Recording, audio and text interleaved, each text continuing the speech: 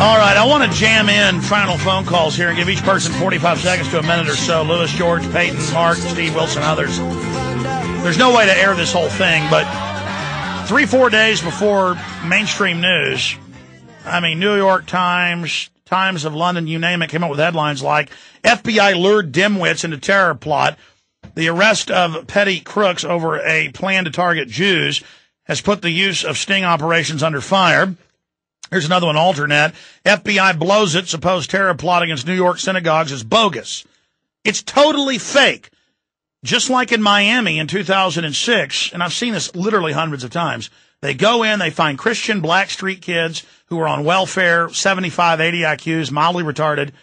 They're not even Muslims. They were Christians. They said, we'll give you hundreds of thousands of dollars to give you this warehouse to buy guns. They couldn't even figure out how to buy guns. Some of them were 14 years old.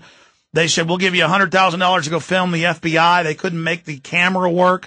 But by the time it hit the news, they were an army that was going to destroy America.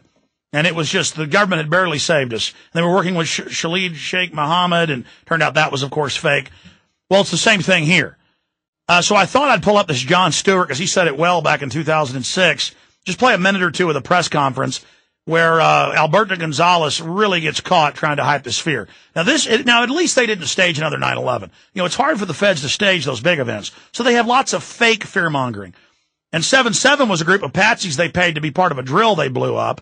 Just like in 93, the New York Times admitted the feds cooked the bomb, trained the drivers, told them it was a drill, had them park the bomb in the building. Thank God didn't blow the whole thing up. I mean, I've seen this hundreds of times. McVeigh thought he was taking part of a drill. That's now been declassified, been in the Associated Press, but hidden in plain view. Nobody seems to know about it. Here is the clip. We turn the tables tonight and we begin with the war on terror. In pursuit of which, as the New York Times revealed last week, the government has been monitoring not only private phone calls, but also bank accounts, to which the usual suspects cried, "Fascism, Big Brother!" We'll suck on this, privacy horse. As been reported, 7 men were arrested yesterday in Miami on charges of conspiring to support the al-Qaeda terrorist organization. These individuals wish to wage a quote, full ground war against the United States. 7 guys? I am not a general. I am not in any way affiliated with the military academy. But I believe if you are going to wage a full ground war against the United States, you need to field at least as many people as, say, a softball team. Which, of course, would be 9/11. Nevertheless, how about that new terror-tracking FBI? Now, fortunately, because of the fine work of law enforcement, these men were unable to advance their deadly plot. A dreadful potential catastrophe averted. And clearly, government wouldn't bother to hold a press conference if this were not a major step in the war on terror, right? All right, so good night, everybody. And, I'm sorry, questions. Did the man have any actual contact with any members of al-Qaeda that you know of? Any? Yeah, the answer to that is no. Did you find any explosives, weapons? Now, and you raise a good point. You do raise a good point. That point being that these deadly international terrorists had very slyly disguised themselves as a bunch of dipshits living in a warehouse. Very cunning, very sly. All right, that's enough. You can watch the whole video at Infowars.com and PrisonPlanet.com. The point is that in England and in Russia and in Nazi Germany, in every case, Marinus Vanderloop, retarded street kid, they stripped him down, said he burned up the Reichstag. And now the FBI goes out and they look at welfare sheets. They're always on welfare. They've always got borderline retarded, but they've got to know how to be coached. And then they'll have an FBI guy show up as an imam or as a Rastafarian and say, I got $200,000 for you if you'll just wear camo.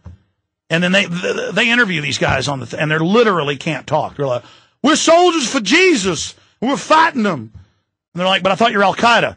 We were soldiers to get on the streets of America as soldiers for Jesus. Meanwhile, they were planning a massive, deadly ground war. Now, at least, again, the feds didn't actually cook a bomb and tell them to go park it for money. And tell them, it's just a drill. It's a drill. We just need you to help the FBI here. They drop it in. It blows the World Trade Center half up. I mean, this is what they do. You think I like coming on air and going up against the FBI? These are scary people, folks. Very scary people.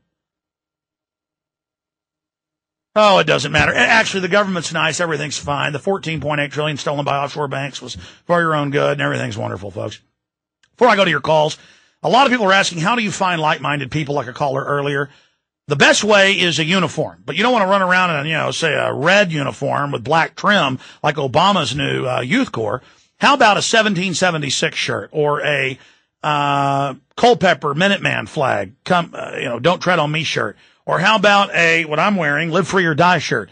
We have really got some high-quality designer shirts we've made at Infowars.com. You want to meet like-minded people? This is the way to do it. Going out to protests, demonstrations, tea parties, whatever. A lot of folks are getting excited about this.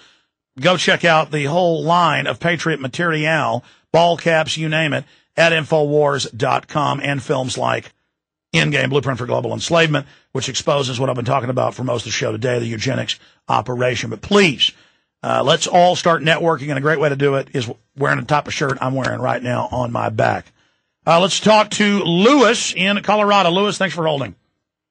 Yeah, it's a huge honor, Alex. I'm a big fan of the show. What I wanted to know is, we listen to the show every day, and we're trying to figure out what we're ever actually going to do about it. What can we do to resist? Well, like I said, we've got to network. We've got to meet like-minded people. We've got to start saying no to the system. We've got to start calling into more talk radio shows. We've got to just get the buzz going and going until we're the majority of the people, till the majority is aware of the New World Order. Just what I just said. I mean, it's so simple. Why do governments wear uniforms? So they're identified, so that they can know their own group. Well, we need to be identified by patriot slogans, by strike-up conversations, meet like-minded people, create a local organization in your area, fight the federal takeover of your city and town, educate folks about how they want to use the military against the American people. Most military is against the end of posse comitatus. Stand with our military against the New World Order. And finally, when we have everybody on our side, what is it going to be, a violent revolution or a nonviolent revolution? Probably, because the globalists are going to get violent trying to stop us. Right. And so we're peaceful. Arms and chemical warfare, and how do we fight any of that? Well, because the military, most of the money they gave was to Ron Paul. So that's of any other candidate, Republican or Democrat. So they are on our side. The police, a lot of them are on our side. If they aren't, we need to point out all these facts and get them to wake up to what's going on. So you're going to track us with license plate reading systems, but cops will be above the law and all government bureaucrats will be above the law. That's tyranny. I just pointed that out of the news. They're going to track all of us with this stuff that's already in place, but special license plate shield officials from traffic tickets. And now, is that tyranny, or, what is? Then everybody gets so scared. Oh, the government, they've got the military. You know what it would be like for the military to try to capture the United States? Just politically, how unpopular that'd be. So they have to say, oh, the Army's out this weekend stopping drunk drivers. Oh, the Army's doing a takeover drill of the school to fight terrorists. They have to acclimate you to accept it first. And that's what's going on, to train the military and the public that it's okay.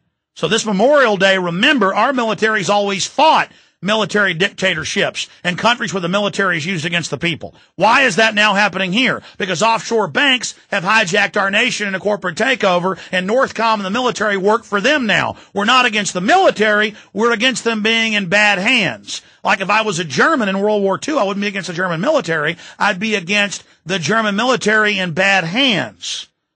Go watch Valkyrie if you want to understand that. That's a true story. Let's talk to Mark in Oregon. Mark, you're on the air. Go ahead. Yeah, how you do, Alex? Good. Alex, I find it highly ironic that these dregs of humanity that you expose and speak of, they refer to themselves as eugenicists who are dedicated to the so-called improvement of the human race, whereas in truth, everything that they do with their so-called eugenics program is designed to destroy all that is good about humanity. Yes. If they were true eugenicists... No, that's their cover to carry out evil and to dominate anything smart, anything intelligent, anything with more than one brain cell. This is about hyper-dominance, hyper-control freak, but they're killing everybody and dumbing everybody down for the globe's own good. Yeah, what they do is hate humanity. They're psycho control freak killers. If they were true eugenicists, they would immediately destroy themselves, for they're the scourge on humanity, and they represent the worst that humanity has to offer. I agree with you, brother, and I appreciate your call. You know, I meant to tell this story because Paul Watson's going to do an exclusive article on it tomorrow at prisonplanet.com. But look tomorrow for an article about the fact that the Halcyon Group company that is putting out the Philip K. Dick movies right now and putting out Terminator Salvation, they're putting out a movie about Bilderberg from Daniel Esselin's book. We have the latest edition of that, by the way, The True Story of the Bilderberg Group, available at Infowars.com at a discounted price. Hope folks will get that and spread the word. Endgame is the definitive work that covers it all. But that is going to be their next movie they're making. How neat is that? Congratulations to all those folks. See you back live tomorrow, 11 to 3, and back next Sunday.